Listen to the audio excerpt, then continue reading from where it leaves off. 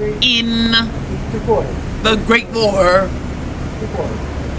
the war between the ducks and the swallows. We had grace. It had always been our one big advantage. We slipped through the air like a rush of the deer departed.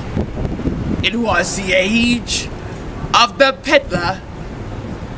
The ducks came over the world like a pestilence, consuming our vermin and filth.